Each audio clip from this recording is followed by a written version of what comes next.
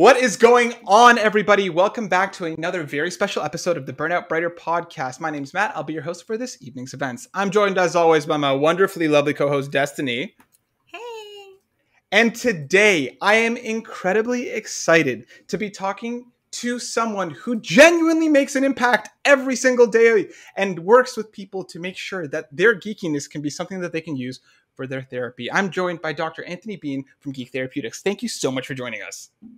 Well, thank you for having me. It's we love talking about this stuff, as you can imagine, some of our clients. Yeah, I can totally imagine. So but before we get into the nitty gritty of everything, can you tell us a little bit about yourself and a little bit about Geek Therapeutics? Absolutely. So I am Dr. Anthony Bean.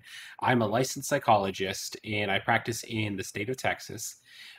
Let's see, I run 4 different businesses. One called the Sales Project, which is a nonprofit here in Texas, where we basically take all sorts of different insurances and everything else that we possibly can to help out the community and give them adequate services, whether it is psychological testing, specialized therapy, or something else that they potentially might need, such as case consultation or even case management.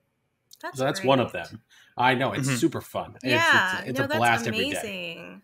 We try to make sure that we really strike while the iron's hot and help out as much as we possibly can, because it's what we're trained to do, and it's also really important that the community is there. Like there's such a massive need. I don't know why people don't just do more of this. Like it's fun, it's exciting, but it's also on occasion tiring, but they're fun. As anything is, right? Yeah. I just want to say I think that's amazing, because I know a lot of people don't go for help because they just don't have the funds. They don't know how to work their insurance. So I think that's incredible that you're doing that.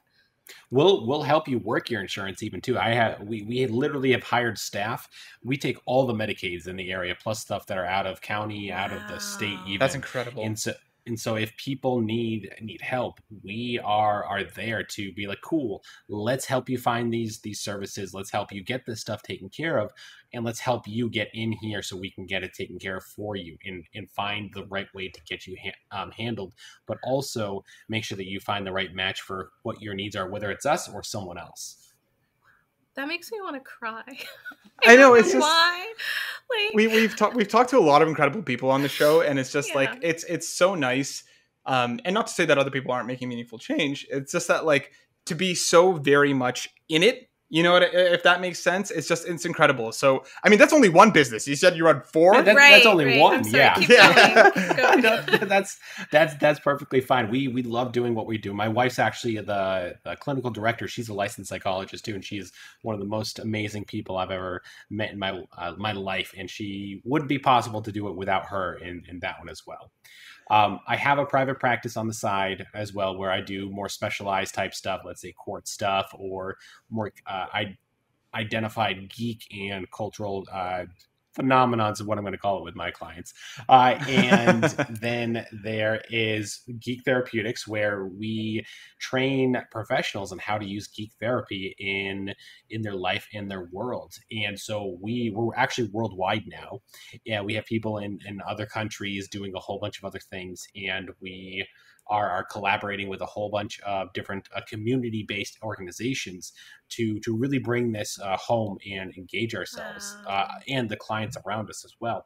And so while we train clinicians in the basics of geek therapy and a little bit more nuanced stuff, so say, for instance, this year has been very heavy with the MCU and how to use these different characters in therapeutic connotations. We've done some ABA therapy based practices, especially with those who might be on the autism spectrum, because I'll tell you, the one thing down here in the South is those on the autism spectrum get hit hard by the legal system, and they get caught up in it very, very quickly.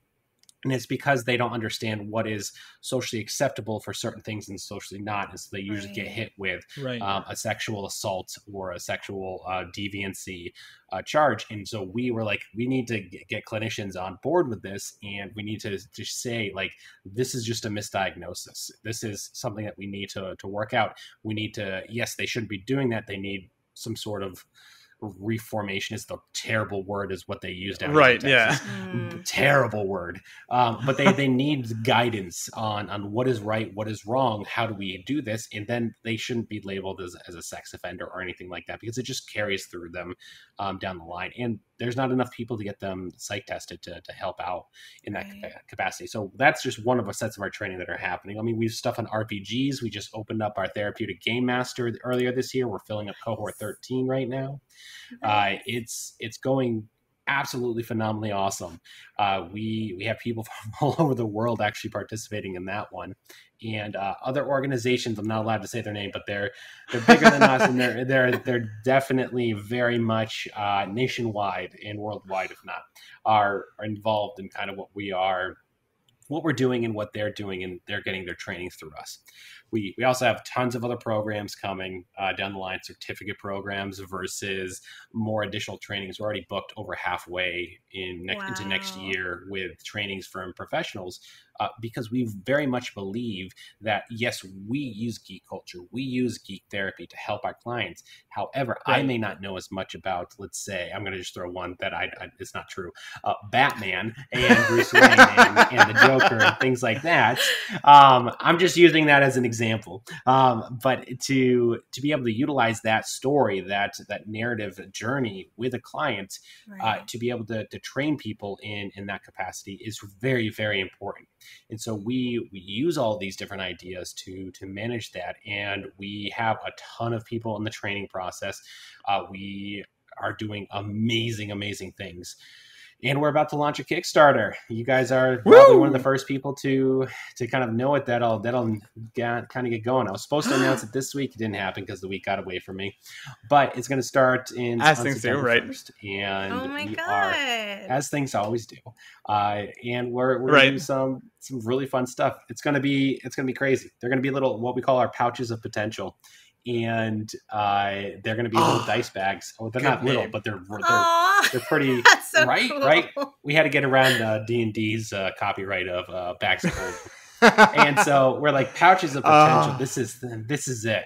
And so there's going to be 4 different colors of that one, and then there's going to be a whole bunch of add-ons of merch type stuff, of dice towers, of dice holders, dice vaults, wooden, in 5 different colors. There's dice rollers.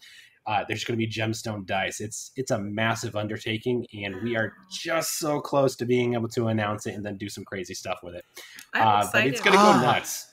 That is awesome. I also love the name pouches of potential. Pouches of potential. Fantastic. Yeah. Fantastic. That's so cool. Before wait till you even see I was going to say, wait till you even see how I've labeled them in the Kickstarter. It's like a pinch of potential. Oh my God. And then like the classic all your base belong to me. It's like all your pouches belong to me. And I'm like, yep, God. Here it is. This is I what love we're the gonna do. creativity behind it. And yes, the like complete geek culture, like anybody who's into video games or D&D or anything is going to be like super psyched. Yeah. Oh yeah. Yeah, no, we love doing that stuff. And the last one, which is not as exciting as a publishing company. No big deal. Just writing about the psychology of Zelda, not a big deal whatsoever. That's absolutely. Oh my God, no! Congratulations on all of that. It wouldn't be possible without geeks or all of us being able to be like, yeah, let's talk about this. Let's go into this. We very much rely on the community to help drive us a little bit, and the community is doing fantastic with that. Like, I'll give you an example. They don't even know that we're doing Psycho Pokemon yet. And we're about halfway through with getting that. And my God, it's going to blow people's minds in the best way. Wow. I'm in. Matt's face. Yeah, I love Pokemon, so I'm in. That's incredible. I'm so excited to see the Kickstarter. And I mean, Pouches of Potential and everything about it is so cool. And just the amount of work you do is staggering. It's just incredible. But before we get even further into that, I have to ask, because we always like to ask, our first-time guests about a game that matters to them, about a game that made an impact for them, or helped get them through a difficult mental health period. Hi, buddy. You can introduce your babies. Like, you want to introduce these guys? Yes. All right, come here, buddy. Come here. This guy is August, and I'm going to put the headset on him so he can hear. You want to say hi to them? Hello. August, do you have a Spider-Man? Is that Spider-Man? Spider-Man. Hold on. Oh, he's so cute. I like your glasses. This looks just like you. Yeah. Is that you? Is that you under there? Yeah? I have an August action figure? That's incredible. I mean, Spider-Man. We don't tell anybody, right? Shh. Undercover. 4. You're 4? 4? Wow. You're a big boy. I go to elementary school. Great You go word, to man. elementary Great word. school? Do you like it? Yeah. What's Oh, your good. favorite part? What's your most favorite part? I Mm. get to walk there. Really? Really? That's so Wow, cool. Good job. Oh, we're so proud of you. That's amazing. Spider-Man has to be really smart, and I can tell you're Right? really smart. Right? Yeah. Yeah, you are. You're very smart. We know. All right, buddy. We'll see you. We'll see you next time. Keep being Spider-Man. See you soon. I got eagle eyes. Oh, you have eagle eyes. Really? Yeah, that's my dad and sister and Hmm. mommy.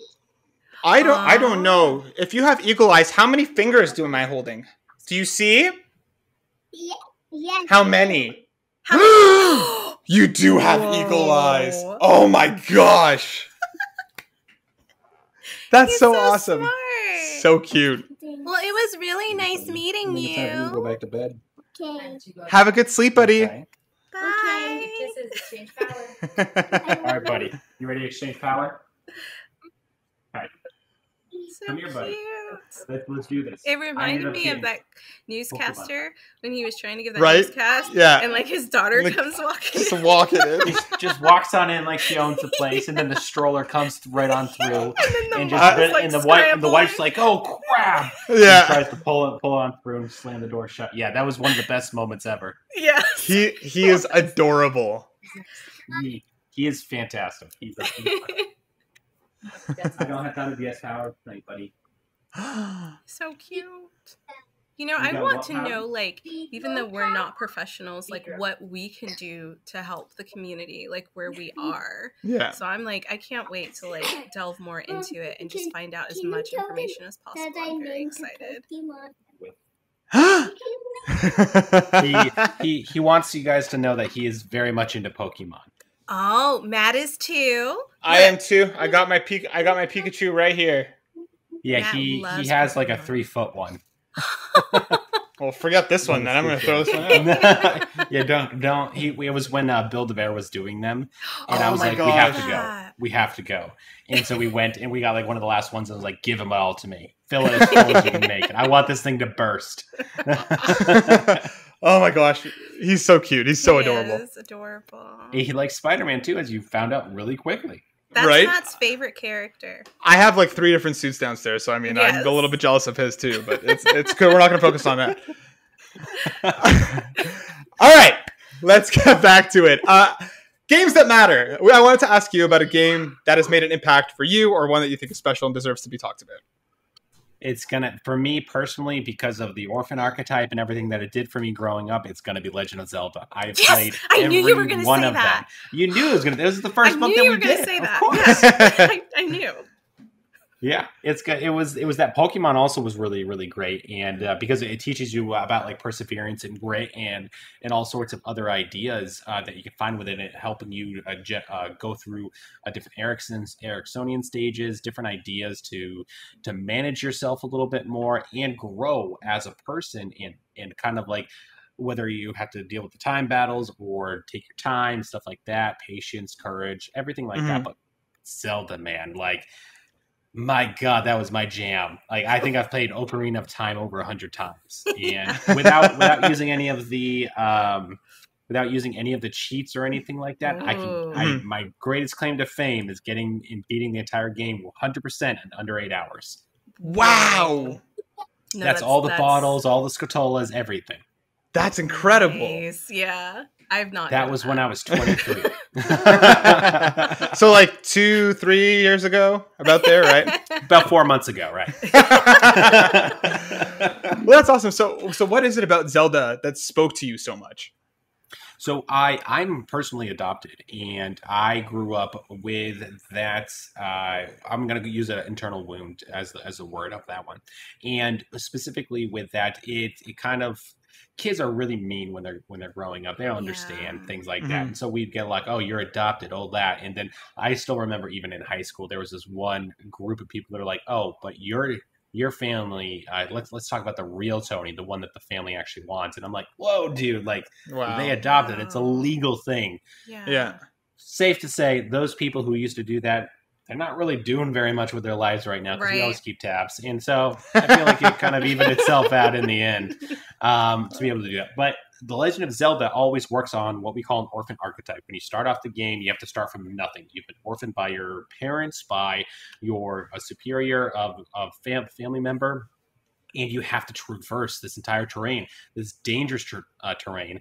And it's not, and one of the things I really like about it, it's not a level up system. It's an acquirement of different objects and different tools. And that is a Mm-hmm. great sense to be able to actually go and metaphorically talk about. We have to gather tools in order to get to the next temple. We have to use them in unique and specific ways in order to traverse the terrain, to find the different ideas that we have to do. Never mind, the temples themselves are amazing metaphors for what do we have to do to cleanse ourselves, to be able to actually hold the power of the Triforce together, to be able to know what to do with that. And so as we are doing something very difficult, we're getting sweaty, we're fighting monsters, we're fighting different things, we're having to figure puzzles out. A temple itself Mm-hmm. is a quest. In that quest, once you complete it and you clear it, you cleanse the temple, you are also, in a sense, cleansing yourself in a way that you are doing something better for yourself and you're growing from that adventure. And that's something that we use heavily in my practice, but also the idea of what we can use the objects within it, whether it's Navi telling us, hey, listen up, when we're like, smack, get down, or is it the hook shot that we need to utilize it for a different obstacle in order to break down a barrier or get over a gorge or find a different way of grabbing something closer to us. And so Right. it really kind of helps to us to really familiarize ourselves with who we are, but what our environment is and what we possibly need. Maybe we need a different tool to get past this current hurdle in our life. Maybe we need to think about it, the puzzle in a different way. Maybe we have to use it in a different manner in order to really see the secrets of what we get. But once we use that tool, and once we figure out how to use it in different ways, we remember that we can then use it to go forward, and it doesn't become any sort of difficulty anymore. It's not anything that feels like it's overpowering or has a difficult meaning for us. So we've overcome it. That's I like incredible. that answer. Yeah, that was really in depth, and like I really liked your view on it because I don't think I've ever thought about it that way. You Yeah. know? So yeah, that was Likewise, really like dope. we've heard people talk about Zelda on the show before, but never in that light. So thank you so much for telling us about a game that matters to you, because I think that's Yeah. that's so important. It's so special to hear that kind of perspective. So thank you. Yeah, it's what we do. Let's get into a couple of the questions that Destiny and I have prepared. So something that I wanted to ask: how did Geek Therapeutics start? Like, because for me, I think, especially growing up, there was a lot of stigma around geek culture and video games, and like, I've been to therapy. I struggle with depression and anxiety myself, and this idea of using geek fandom in a positive way, especially when there's so much negativity online, I think is really interesting. So I kind of wanted to ask, like, how did all of this start, and how do you work around that stigma? Oh boy. So I'm a lifelong gamer, video gamer. Like if we went and put our like geek cultural stuff on like a fun like octagon type style, like video games are hands down the top for me. Then it goes into like D&D, anime, and LARPing and things like that. And then down at the bottom, it's probably like fan fiction. That's kind of the way that it kind of goes, because when I write for books or other things, instead of for how do I solve this problem. But like, no, I can just think through that one. Right. And the biggest thing that I think that where this came from is, since I've been doing playing in these different cultural artifacts for so long, for so many parts of my life, we've heavily gone and utilized them in a manner to understand ourselves and our relationship with the world and the other, what we call it, outside of us as well. So right around, it's really about 2006, 2008 is when my undergrad started doing a Dance Dance Revolution Club. I started it at my campus, and we started with 11 people. And by the time I left 2 years later to go to my master's program, we had blossomed to a wholesome 256, Wow. which is incredible for two years. Yeah, we had five different video game consoles that were running Dance Dance Revolution across the campus. And so last I heard, it was still going strong. And there was a lot of people like, why are people doing this? And we're like, because it's exercise, it's community, it's a whole bunch of other things. And so that kind of like sparked the idea of how can we utilize these ideas, these different cultural artifacts as a community-based operation, as a way to kind of engage ourselves about the world around us, but also our own internal interests of that. And then going through master's program, doctoral, I've always used them in my clinical settings. And so even with people who aren't video gamers, who have never done this, we can even pull the idea of what we would call mythology, or different essays on different characteristics of different mythological characters. And we can utilize that in a therapeutic context. And then that leads us into a wonderful gateway of actually working with video gamers in a capacity or non-video gamers as well, in a capacity that very much feels like they're getting something out of it. And as long as you feel like you're making some sort of change, you're doing something, you're learning a little bit more about yourselves, that's really where it comes into play. And so throughout all my internships, practicums, everything like that, I've been using this probably, what are we in, 2021? So yeah, I've been using this for over 10 years now, and in some format or things like that. And so what ended up happening is, after I graduated and got licensed, very quickly we're like being attacked is the word I'm going to use, of inundated was the one that the last reporter was talking to me about. He's like, attacked is too strong of a word. And I was like, no, man, it really feels like a word attacked. He goes, well, I'm going to use the word inundated. I was like, you can use that one too. That's fine. That gets the same premise, not as standoffish. But we basically have just been like inundated with requests to do trainings everywhere across the world. I've done trainings in Russia. I've done trainings in the UK, here and all across the United States, Canada, pretty much everywhere that psychology is really interested in these types of ideas. So what ended up happening is we started getting like requests about like 2 to 3 times a week, like, hey, can you do this training? We're like, we are only one people. We're only one person. Like, we want to help out. We can't do this. But we can't keep going at this pace. We're going to burn out and we're going to have a lot of difficulties. And so what we ended up doing was, let's start a company. Let's get these all these information ideas out there. And that's where it was kind of born. That's where we formulated the company around the ideas that we've been using for over a decade.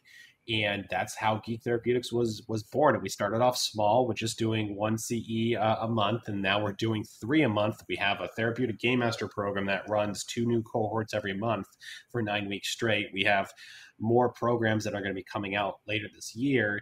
The Kickstarter that I've already talked about. I mean, next year we're going to do a really amazing mindfulness course certification. It just keeps on going, and people are loving it, which is what we want. And we're asking them, like, what do you guys want to see? How do you want to do this? And so this year we got a lot of requests for, like, we want more D&D, we want more role-playing games, we want more of that stuff. And I'm like, cool.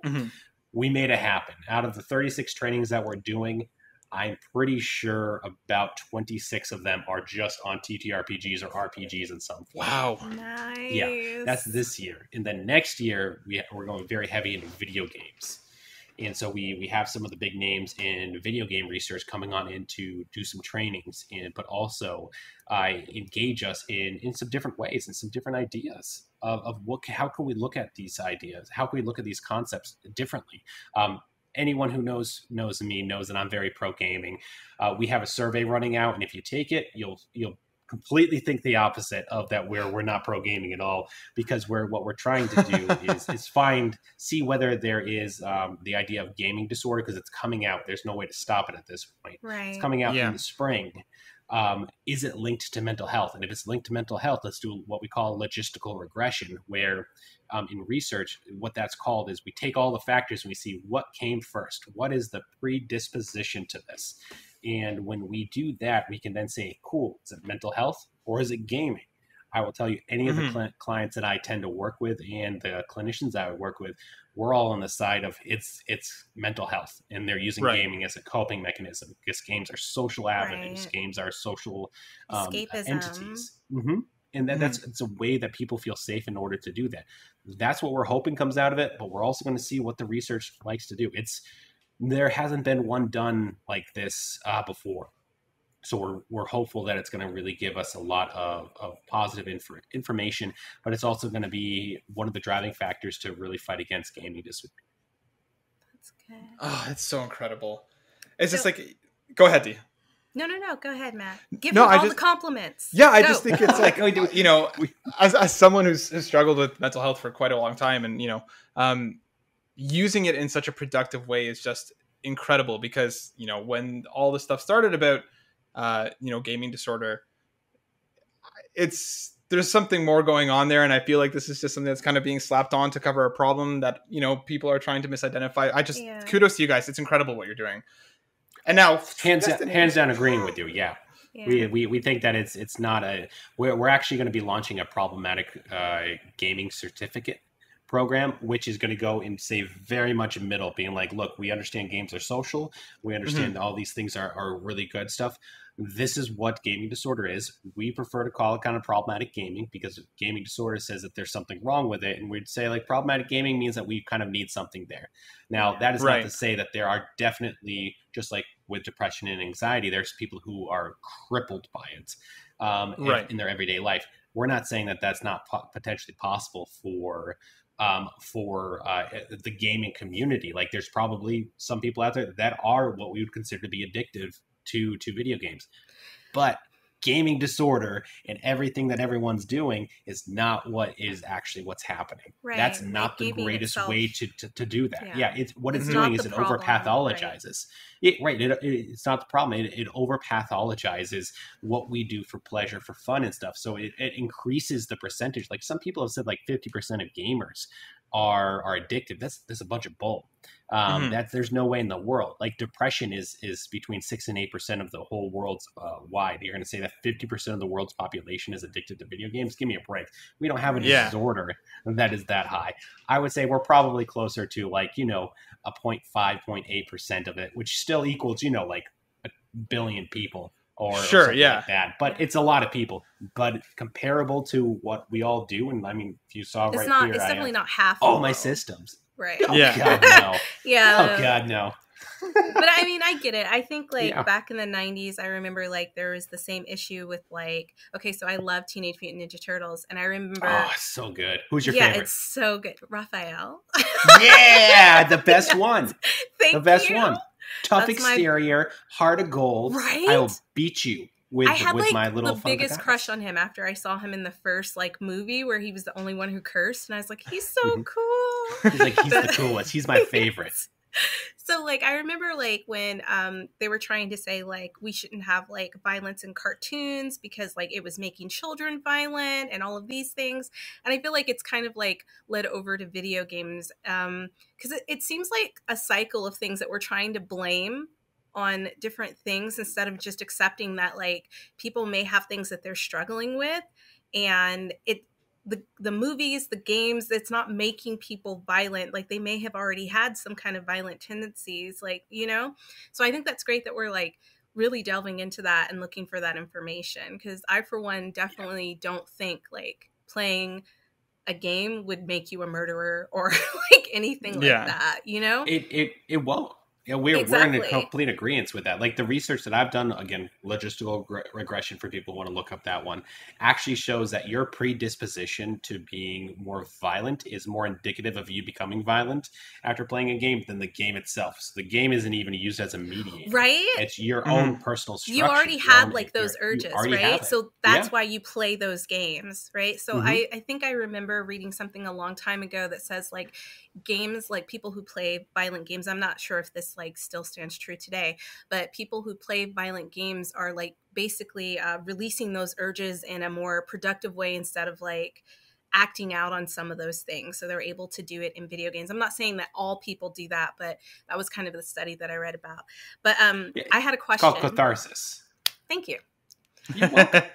So I had a question because I was listening to you, and I know you were talking about training people who are like already in the field. What can someone like myself and Matt do if we want to be a bigger help with all of this? Because I definitely want to like get in there and do my part, because I think it's an important thing, and we always talk about it. It's one of our core topics is, just to use our platform to give a voice when it comes to mental health, because I think like in today's society, we all can benefit from knowing that there are places that we can go to just to talk to someone or anything like that. And I know personally in like the Black community, it's kind of taboo to say that you're dealing with depression, or that, because I remember growing up, I used to have bad anxiety, and my dad would just be like, oh, you're just having a bad day. Right. And it's just like this cycle. Completely like, suck it up, buttercup. Yeah. Like right? it'll and be you're fine. Like, come on. I'll go get you some food. You'll be fine. I mean, the food helped. But the point is, I definitely think like this is a great way to do this. So I want to know what I can do. And I'm sure Matt wants to know what he can do to help with any of this, other than just having you come on the show as many times as you want to talk about it. But yeah. I mean, one of the best things that we actually do is when someone goes through our cultural competency, they understand what geek culture is, everything like that. That's 12 hours of continuing education credits. They get put up on our website, actually underneath our therapist locator as a culturally competent. And then as they get certified, they get moved over to the certified geek therapist as well. And so that kind of helps drive a lot of people. And that's growing every week. We have, I think, close to 120 people that are in the program right now. So over this next year, we're going to see a massive blossom of certified geek therapists. Wow. In a lot of people that are going to be able to find the need. I usually get hit up on our Facebook Messenger probably about 3 times a week of being like, how can I find someone? How can I do this? And I'm like, where are you located? Here's our website. Look on this first. If you can't find someone, let me know. Let me know your general area, your state where you're at, and I'm going to go and try to help you find someone that I would trust in that area. And so that's a really big thing of what we always try to do. We also partner with Guardians Mental Health. If you guys have heard of them, I would if not, then I would definitely check them out. They're super, super nice. And Joe Telesk is the CEO of that one, and he's a fantastic guy. They run a peer support program through their Discord. And it is one of the ones that they actually have peer support specialists that go and know how to deal with some mental health symptoms. And it's not therapy, but it's there as a peer support team to be able to help out in a lot of different ways. So if people are like, I need someone like now to just kind of like help me through this moment, that peer support's a really good place to start. If they need something a little bit more long-term, I would definitely check out who is a cultural competency holder, who is someone that is going to know the culture and know what they're doing. That's there. For you guys as teachers, we actually have people who go through our therapeutic game master program and are using it in schools, and they are finding it to be massively beneficial for their students when they kind of frame it in a different way. And that has been very, I would say, beneficial for them. We have pastors taking it. We have social workers. It's everything. And I think that's one of the things that actually separates us, is that we're actually approved by APA for psychologists, NBCC for master's level clinicians, and ACE for social workers. They have seen our programs, they've seen our CEs, and they say, this meets our criteria that you can give out continuing education units to people in this stuff. There's no one else that has that. And that's what kind of, I think, separates us from what we're doing. We also love people to get involved with the community in any way. I mean, we just did a geek trivia night for PAX last week, which was fun, awesome, to say the least. Yeah, but we love doing certain things, meeting with the community and seeing what we can do to also support other people in their own missions, in their own endeavors. I know that I recently talked to, I think I mentioned that we were going to be talking to you, and she knew of you, and I'm going to butcher her last name. I don't want to say it because I'm going to say it wrong, but she basically runs Take This, which is kind of like a community that's like supporting mental health within the game industry. And her name's Eve, and her last name Crenshaw. is... Yes. Thank you. Because I was afraid, because it's spelled like Crevosha. Crevosha? I don't know if I'm saying that right. But yeah, so like she's going to be coming on our show as well. And I remember like talking to her a little bit about like having you on, and she's like, oh yeah, I know him. And I was like, yeah, we're really excited. I know Eve. I actually have her cell phone number. She's a wonderful soul. She is beautiful. She's amazing. And I had a meeting with her a couple of days. She's great. She's fantastic to talk with, and she has such amazing ideas. Yeah, so hopefully, because our podcast is like focusing on mental health, like we can bring more people onto our show just to give more advice and things like that. So I know we're kind of like almost running out of time, but one of the things that we always ask our guests is basically just to, can you once again give your information on where people can find you, your website, and things like that? And we'll definitely, everybody who's listening, we will post all that information down below as well so that you can find it, because I think what you're doing is amazing. Honestly, I'm probably going to use it too. And we love what we do. Like that's the biggest thing is we all work full-time jobs. This is a side gig for us and a side thing for us to do. And we love doing it, and I think that speaks to everyone else who does these trainings with us, and everything else that we're doing. Like we're making a difference. People are finding these massive value in a lot of these different ideas. And so, if people want to get in touch with us, they can find us on. We're on all social media. You just search for @Geek Therapeutic or Geek Therapeutics, depending on if you're on Twitter and you only have 15 spaces you can use. But the easiest way is just search the web for Geek Therapeutics, and you'll find us. We're on Facebook. Our website's geektherapeutics.com. We do the Therapeutic Dungeon Master, Game Master program through therapeuticgamemaster.com. We are very active in all social media. Our subscriptions are up there for people if they want. There's one for if you just want to watch the videos, you don't want to see E's, that's the heroic. We have legendary and mythic, depending on kind of what people want to do. And they can very easily get in touch. If you integrate and interact with the chat bot and stuff like that, you usually get me. So I'm the one who's usually manning that because it's a long time and all of us have to do a lot of stuff, and so we take turns. Nice. And also, guys, just stay tuned because, as he said, they are starting their Kickstarter soon. And if you believe in this, then definitely support them, because I know that we need someone who's on our side as geeks and nerds and gamers. And they seem like the fact that you do it out of love, like you can really tell. And I think that's fantastic. And I really hope that you'll come back and join us in the future, because I feel like we just scratched the surface tonight. This was not enough time. No, not at all. So I hope you'll come back and join us. We haven't even scratched the surface. There's so much more we can do. Yeah, that's what I mean. Back. Yeah. Yeah, so please come back and join us, because I think what you're doing, like Destiny said, is so incredible and so important. And I just kudos to you guys, because I am just completely enamored with everything that you're doing. So thank you for doing it. And please come tell us more, because I'm dying to hear more about it. Yeah, and thank you for taking time out of your busy schedule, honestly, to like come on and talk to us, and for the future, because you're coming back. We both love Rob. You're coming back. We anytime you guys want it, and anytime you want any of the other people, trainers, or anything like that, I'm happy to say like, hey, these people want to interview about how you're using geek therapy in your practice and how you're doing that. I have a slew of people who'd be like, yeah, let's do this. Let's talk about this. Let's engage this way. I love it. Amazing. So please make sure you go check out Geek Therapeutics. All the links will be in the description below. Make sure you go support, and you better go check out that Kickstarter when it goes live in September, because I know I'm going to, and I know Destiny will too. So please go support Dr. Anthony Bean and the incredible organization that he's working with. I love your name, by the way. Yeah, so good. It's just Dr. Bean. I was like, that's so cute. Yeah. It's the best. And like Mr. Bean, like my favorite one, just so we're all know, is the one when he gets the turkey stuck on his head. Yeah. And he's like, and you just look at him, you're like, this is the most ridiculous thing in the world, and I love it. Yeah. How did he not get salmonella from that? Oh, right? Right? It's Mr. Bean. He's just something else. They had to have like a snorkel or something. Right?